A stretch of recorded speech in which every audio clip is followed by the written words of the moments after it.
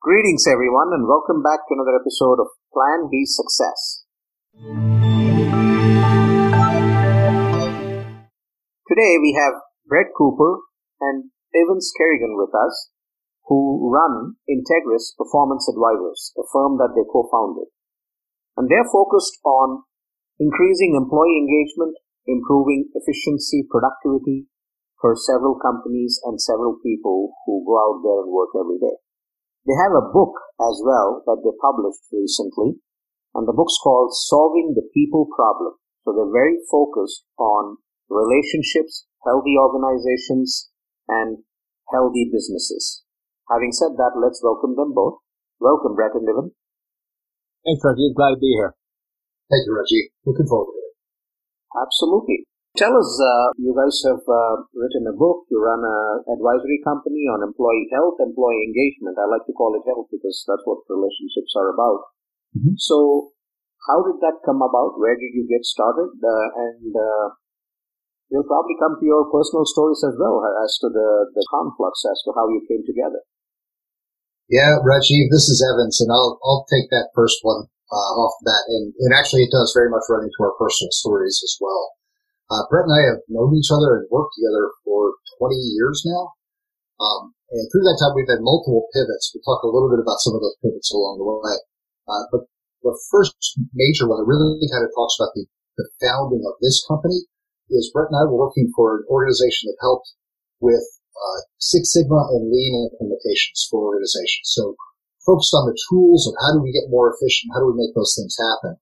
And while we were doing that work, I was working with a bunch of clients and finding that some of my background in leadership development, team development, was really helping us get much better results. It wasn't really just about the continuous improvement tools. It was about actually getting in there and helping people improve their relationships, because no matter how good the tools are, it really comes down to people implementing things.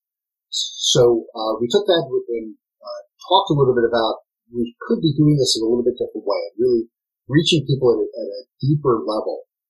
And decided that we needed to actually approach this differently. And that was actually led to the founding of Integris.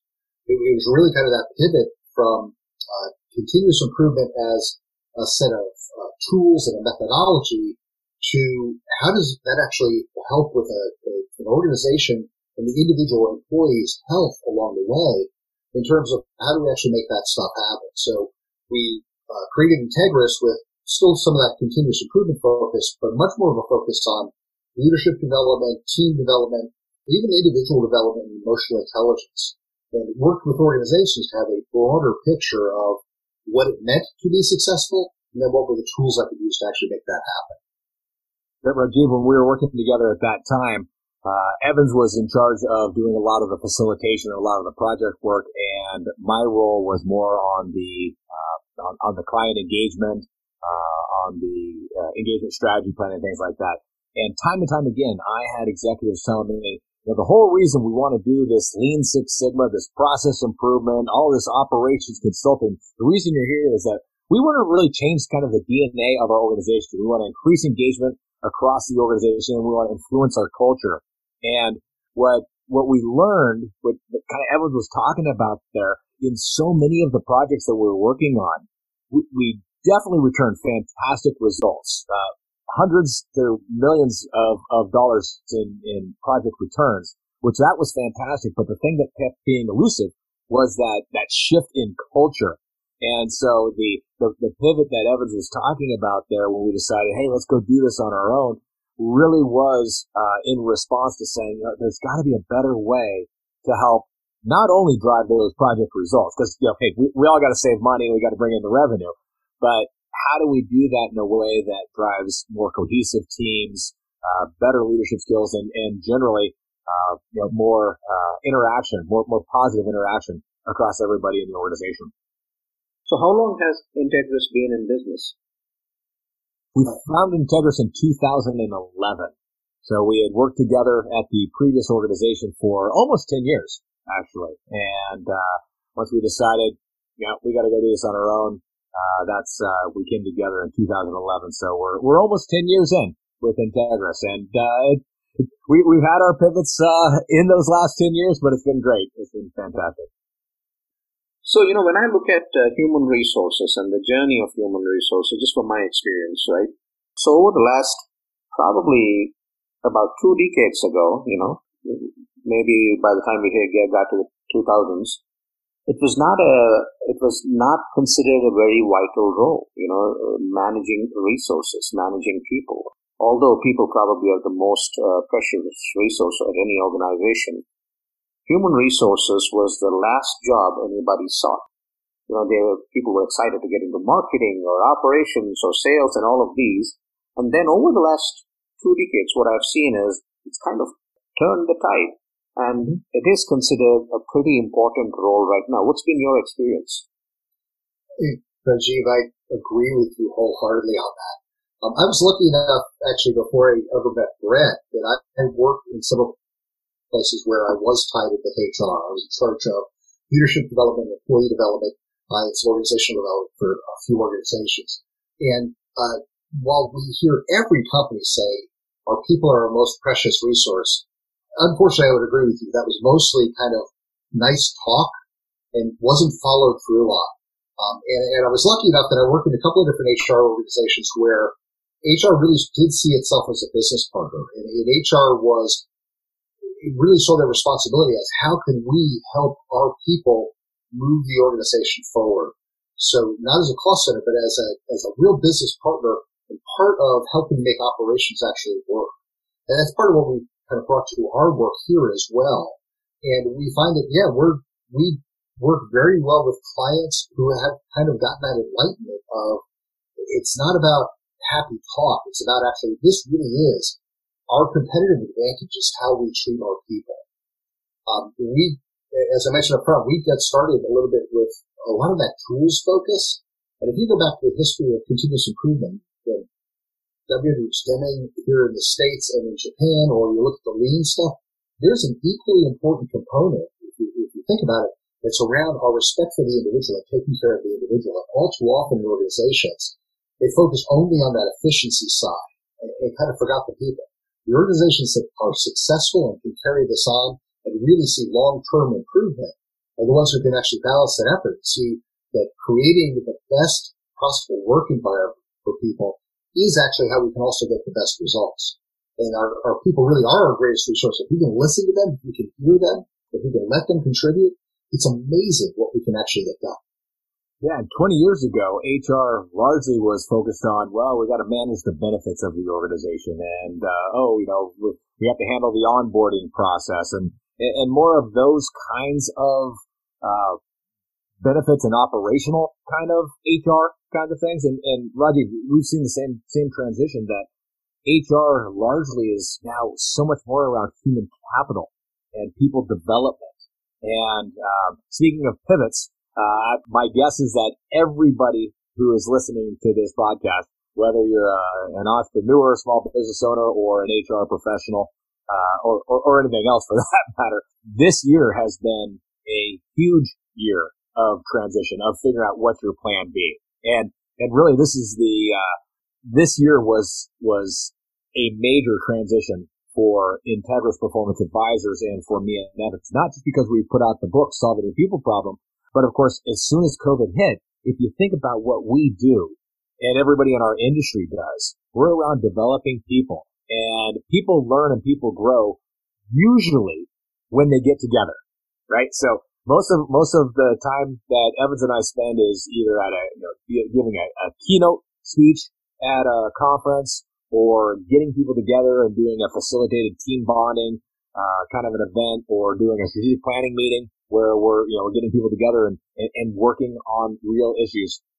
And this year, Q2, we basically had no business whatsoever, because everything that we had on the schedule that we were going to be facilitating or delivering was frozen.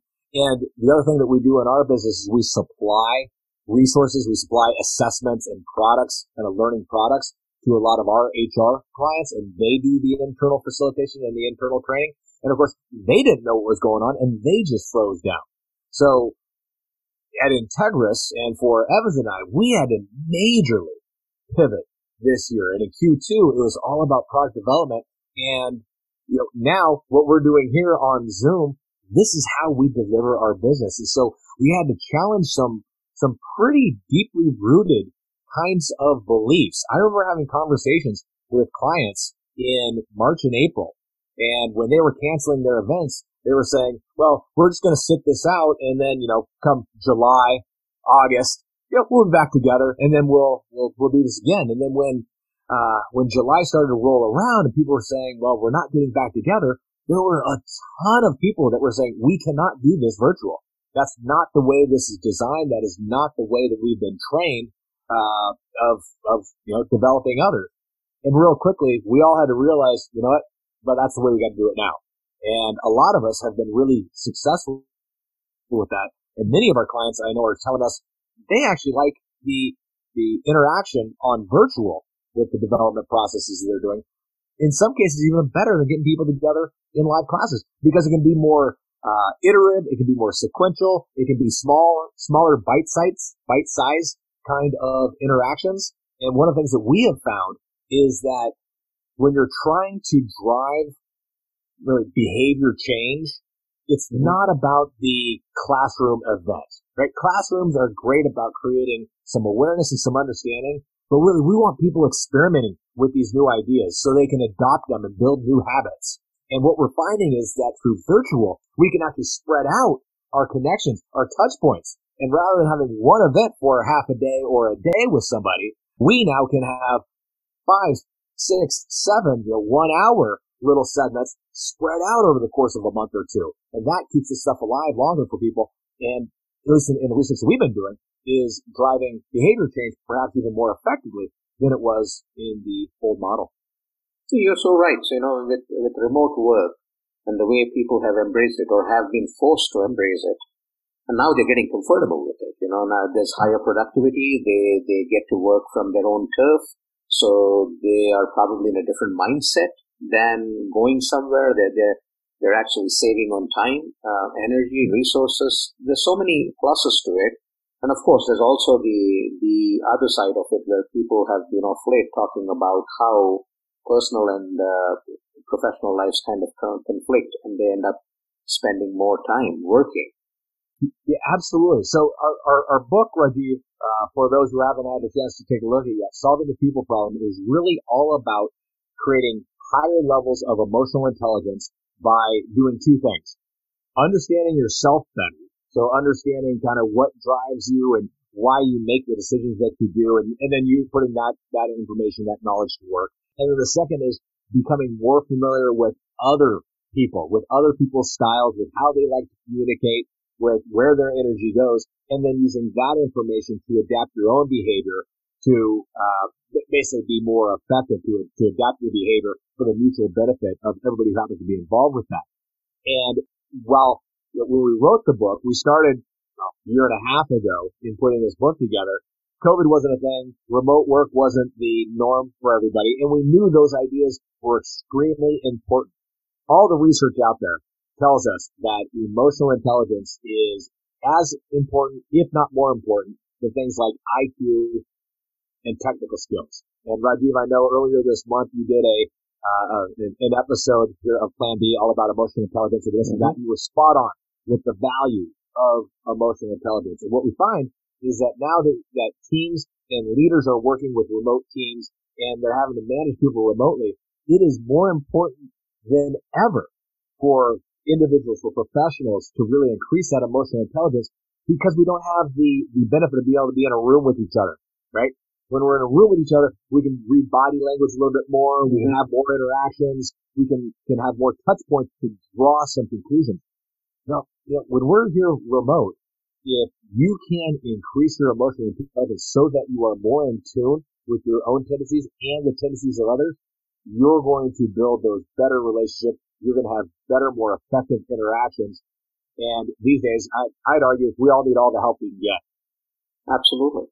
One of the things with work has always been productivity. Whether it was years ago, decades ago, or where we are today, right? It's all about productivity. But then there's also the change that we see in terms of different generations coming into work, whether it was the baby boomers, Generation X, millennials, Generation Z, and then the future generations to come. What's been your experience in terms of the change in work dynamics as a result of new generations stepping in? Sure. I'll go ahead and take that one. Because I'm older. So I've had a chance to see more generations actually come through the pipeline here. I went out to get a job. My first job was flying with Uncle Sam, and after that I got into corporate America. And when I actually went into consulting, my father-in-law, I think, spent every time that I visited for the first several years asking me when I was actually going to get a job.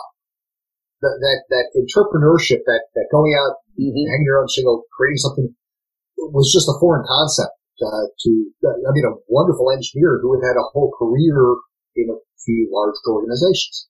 I'm actually really excited about what new generations are actually bringing to the workforce. I have two millennials, very, very proud of them.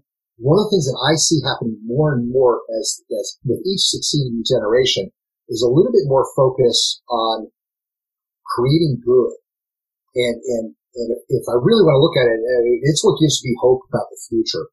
Is I see people asking different sets of questions, not looking to get a job because of a job, but looking to get a job because of what they can do. And we're really blessed at Integris. A lot of our clients are actually in the nonprofit and government space. And part of the reason is it's just a lot of fun to work with people who did not start their work in terms of, here's how I'm going to get rich. It's here's how I'm going to serve. Here's how I'm going to create a better world. And there's just something so exciting about working with people there, because everything that you do to try to make their work a little bit more efficient, a little bit more effective, to help them communicate a little bit better, you know you're contributing to what's going to help us move forward into a better world. And so I've been excited by each succeeding generation who's pushed us a little bit to make us a little bit better each and every time. One of the experts, Rajiv, that we cite in Solving the People Problem, and we cite a lot of them, quite honestly. We definitely stand on the shoulders of giants in putting this book together. But one of the authors that we cite is a gentleman named Daniel Pink. And Daniel Pink has written a few great books around psychology, around motivation. One of them is called A Whole New Mind. And in that book, Daniel Pink essentially boils down human motivation in the workforce to three things, that we're looking for three things. And yeah, getting rich is not number one on the list for most people. The three things really boil down to, we want autonomy, we want the ability to have some mastery, and we want to have purpose. And so what Evans was just talking about there, we're seeing more and more people in the workforce, especially the younger generation, that is asking, what is this organization about? It's not just, okay, what do I get from working for this organization, but what am I contributing to by working for this organization? And when we go back to the intro here, we were talking about organizational health.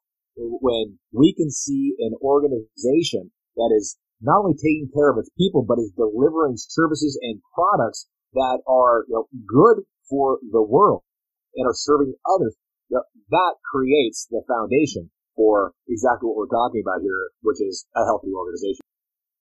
There was an episode that I did way back, and it was called, Is Human Resources the Backbone of a Company or Just a Weak Link?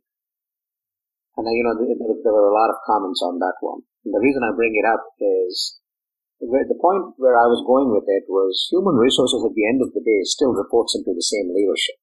They get their paycheck from the same leadership, yet they're supposed to be this autonomous organization that's actually serving the employee base. And that's the dilemma there. What's your take on that? I think it's an interesting dichotomy that actually brings about people maybe to have a little bit of courage. If you're actually going to serve the people in the organization, it means you have to be, at times, the conscience of the organization. Right. When we look for something that's short term, that's a quick fix, that really doesn't serve the broader purpose, that's when you need to step up. That's when you need to have your voice. It doesn't just go for HR. It goes for any part of the organization. Anybody in leadership has that role of having to raise their hands and say something that may be unpopular at their level that needs to be said. Part of how I ended up getting to where I got to was several times in my career before I got into consulting, I fired myself. In general, I fired myself when I raised my voice. People weren't willing to listen, and I was unwilling to contribute to something that I did not see as the best way forward for people. Good HR is responsible for helping make sure that we actually get the best results for the organization, because we can only get those results through people. So if I'm taking care of my people, that's where the future can actually come from. You can't improve the organization anywhere near as much as you'd like to without having the people help drive that change. We talk about it when we're doing continuous improvement work with people. You want everybody in the organization actually able to solve problems. If people are worried about how the organization is going to use new information, what that's going to, are you going to take away my job? Those are horrible things to what we can do as an organization. I was always of the mind, and I was lucky enough to have some people work for me who actually followed through on this. If you could create a way that we didn't need your role, you were way too important for me to let go. I needed to get you into a different role because you were creating more value for the organization, right? To think anybody is only the role they currently have is an unfair limitation that we put on people. Everybody has possibility for greatness if we can invite them to bring that out. And that's where organizations really are going to be able to take big jumps forward, is when everybody in the organization is pulling in that future direction. And that's when an organization's vision actually starts to become an organization's description. It's not just the wish. It's when I can actually bring that to life. That's because everybody is making that happen. Well, and when you do that, I mean, what we're talking about here is really around employee engagement.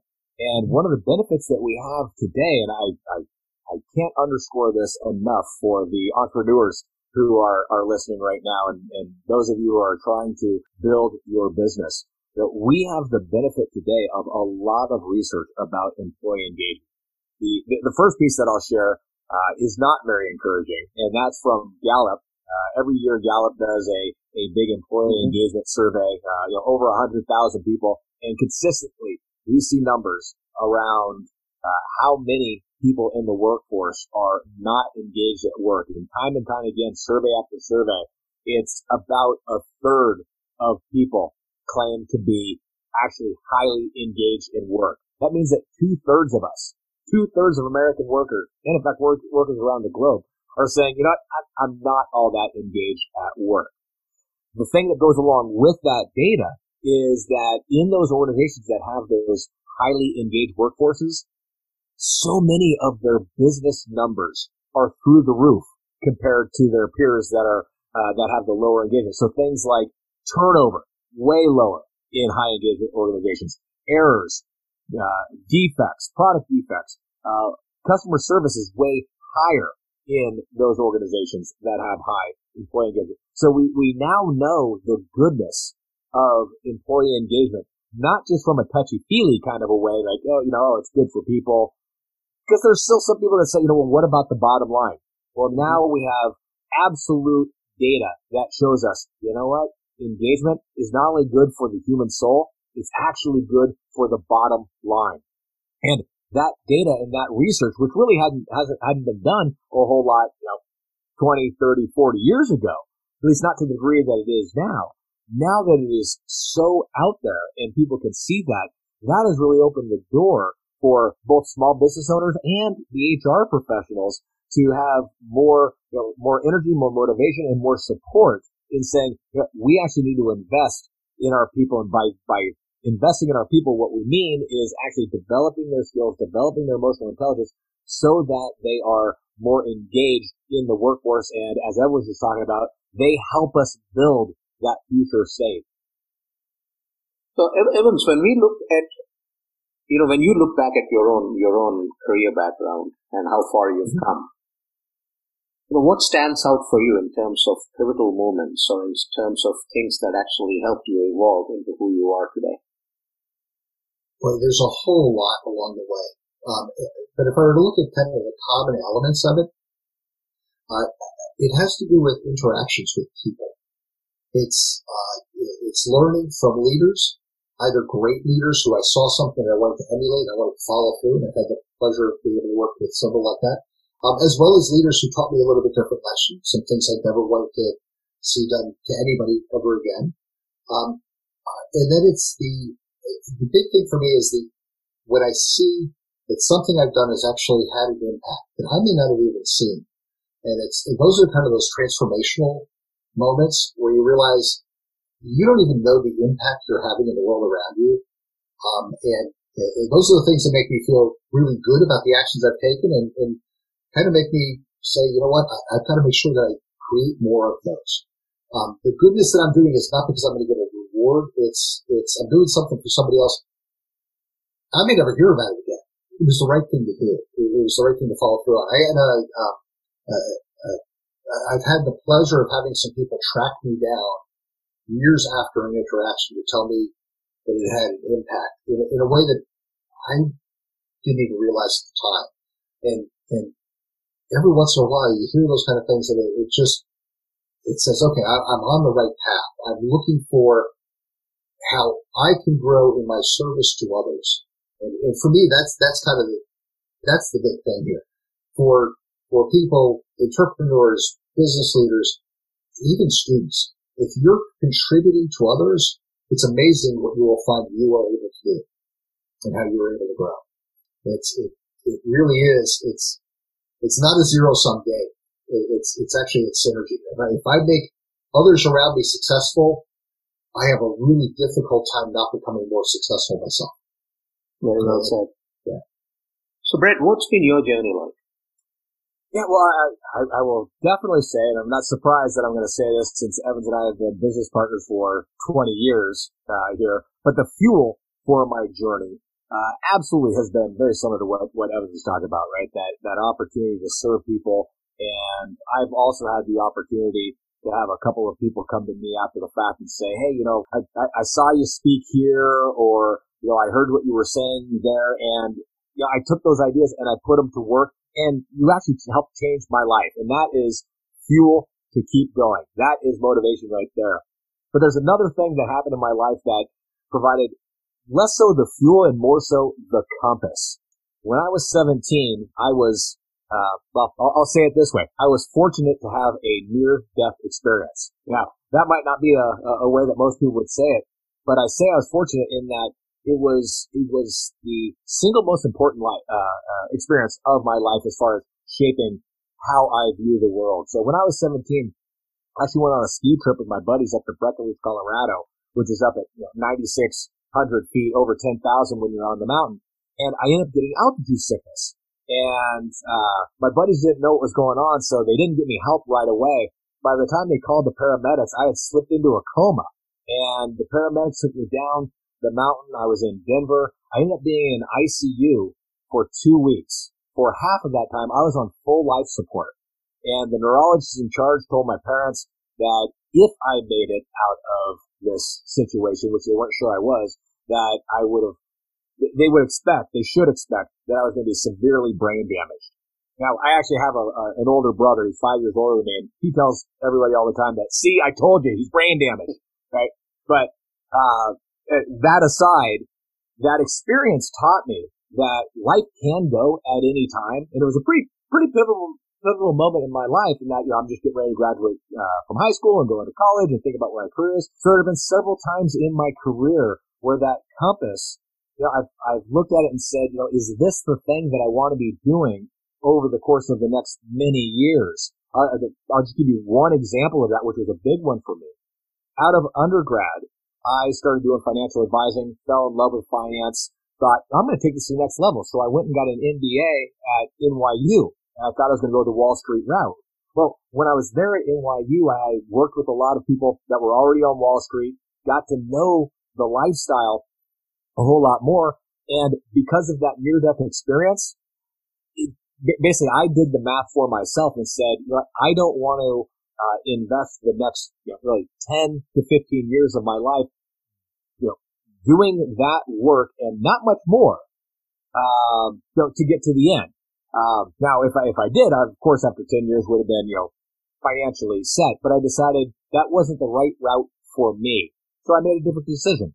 and went a different direction and took a fantastic role with American Express, which, as we were talking about in the pre-show, which is what drove me to work at the World Trade Center in New York City, which is a fantastic experience. But I would say, Rajiv, that for me, my journey has been a series of unplanned opportunities. After American Express, the internet boom was going on, and I met somebody who had an internet startup going on, and they said, "Hey, why don't you come be part of this thing?" And so, I took the opportunity to do it. And there's a couple of other those, but I would say that the thing for me is always be on the lookout for what are you looking to do with your life, as far as how do you want to live your life, what do you want to serve in your life, and then be on the lookout for opportunities and take them as they come. I in my first job interview, I thought that I had to make sure that my life sounded like completely linear, right? That everything that I was right now was exactly planned from, hey, at 5 years old, I started doing this, then I got a paper route, then I started, and I've learned it's not that at all. It's so ebb flow, but always be on the lookout for those opportunities and taking that plan B. Really. Absolutely. When you have an opportunity to do so. Yeah, very well put. So, under the Integris umbrella, what are the services you offer and where can people find you? So here at Integris, we do a number of different things, but primarily it's focused on leadership and team dynamics. Our mission at the organization is all about influencing and expanding the existence of healthy organizations and great places to work. So if you want to drive higher levels of emotional intelligence in your organization, if you want to develop your leaders, if you want to create better, more effective teams, or if you want to help streamline your processes, that's all within the skill set that we bring to the table. Really, the best place to find us these days is the website for our book, which is SolvingThe PeopleProblem.com. Rajiv, if your listeners go there, they can find a whole bunch of information about emotional intelligence and how to develop it. They can even take a free emotional intelligence survey if they'd like to do that. All you have to do is look for the DISC EQ or the What's My DISC EQ link, and then when they get to the access code page, just have them enter Plan B, and they'll be able to take the emotional intelligence survey for free, which will give them some insights into how well do they know their own style and how well do they know other people's style. So I'd say meet us online at Solving the People Problem. You can also find both of us at LinkedIn. So I'm at Brett M. Cooper, and Evans is at Evans Kerrigan. Awesome. And let's talk a little bit about the book. So when did you guys get it published, and what do you think you're trying to convey to your audience there? Sure, Rajiv. The book was published actually on September 29th. It's done actually very well. We're a bestseller in a number of different categories, including HR and organizational learning. What we're really trying to get people to understand is emotional intelligence is a powerful force, and it's something that we can change. We can grow in our emotional intelligence. And what we do in the book is we give them both a model of emotional intelligence and some of the research behind it, but also give them a framework for how they can actually kind of speed up their own development of emotional intelligence by using some personality profile language to be able to talk about emotions and to talk about what are the reactions we have, to understand those patterns, to be able to see them, and then to use that in the work world in terms of how that impacts our communications, our ability to handle conflict, our work with teams, our work with people outside of our own circle, our leadership, and even our internal decision making. Now, all of those actually are impacted by this, and how we can continue to grow that over time. So we share a lot of stories in the book from people who've kind of gone through that process with us, what they've seen, how they've been able to grow, how they've been able to change their own outcomes and their own relationships, including a bunch of relationships that may not have worked all that well when we started working together. But as we talk about in the book frequently, our big belief for people is the people problem is not that people are a problem, it's that we fail to understand people. We run people through our own lens. And if we can actually take a step back, be able to understand the differences that we have, appreciate those differences, and even honor those differences, we may find that life is a whole lot more pleasant, and we're actually also a whole lot more effective. Well, thank you so much for joining us today, Evans and Brett. It's been a pleasure talking to you, talking about your organization, your backgrounds, as well as your book. I'm sure the listeners will check it out. And all the best with the book, and we hope to keep in touch. Thank you. Wonderful. Thank you, Rajiv. Thank you, Rajiv.